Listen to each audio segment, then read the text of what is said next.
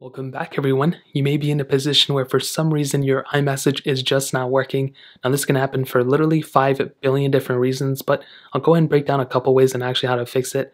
Now, if you have an iPhone 12 specifically, sometimes your iMessage might still be working just like how it is now, but for some reason, it may just be an iOS issue. So if you have a phone like an iPhone 12, I will tell you, you should probably just wait until Apple pushes out the next version of iOS 14, which may be a couple years from now because they're spending so much time doing it. But that's the very first thing I would recommend doing, is waiting until they push out the next update before you go and try a lot of these other things. But I would still recommend trying these other things just in case. Now, the very first thing I would recommend beyond that, just waiting for an update, is to potentially actually go into your settings and make sure, obviously, that you're connected to a cell signal, you're connected to data, you're connected to something.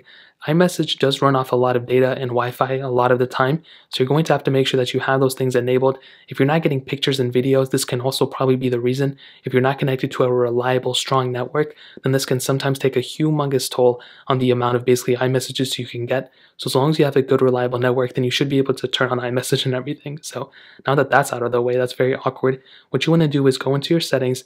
You want to scroll down into Messages, which is right here. You want to go ahead and tap on it. Now you'll see a bunch of different stuff throughout. You can see just a bunch of random stuff. But at the very top, you'll see this little option called iMessage. Now, all you want to do here, and this is extremely important, all you want to do is make sure iMessage is enabled. As long as you can see this and as long as this is enabled for you, then you're pretty much good to go and you're pretty much set.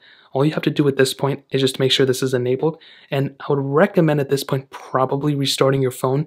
It doesn't really require you to restart your phone, but that's probably what I would recommend doing, is restarting my phone at this point by holding up the power button and sometimes the volume button depending on your phone, slide to power off, then turn on the phone back on, slide to power on, and you should be able to be good to go. And at this point, your phone should be fully functional. You should be able to go ahead, go back into iMessage, and it should be fully functional.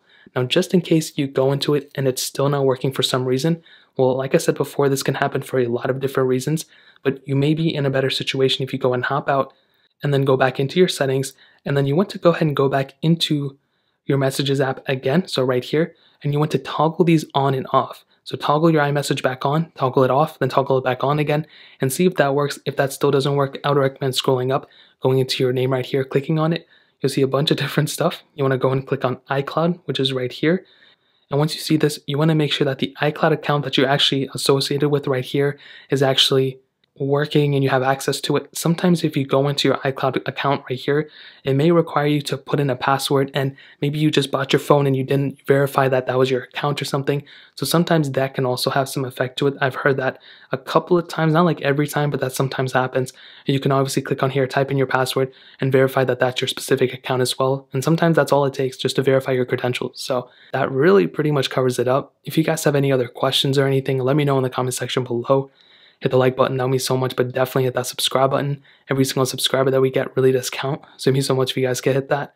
Also, check out the other links down in the description as well. My Twitter, my Instagram, my other channels. More importantly than everything else, I love every single one of you guys. Hopefully I'll catch you guys in the next video. Peace out till then.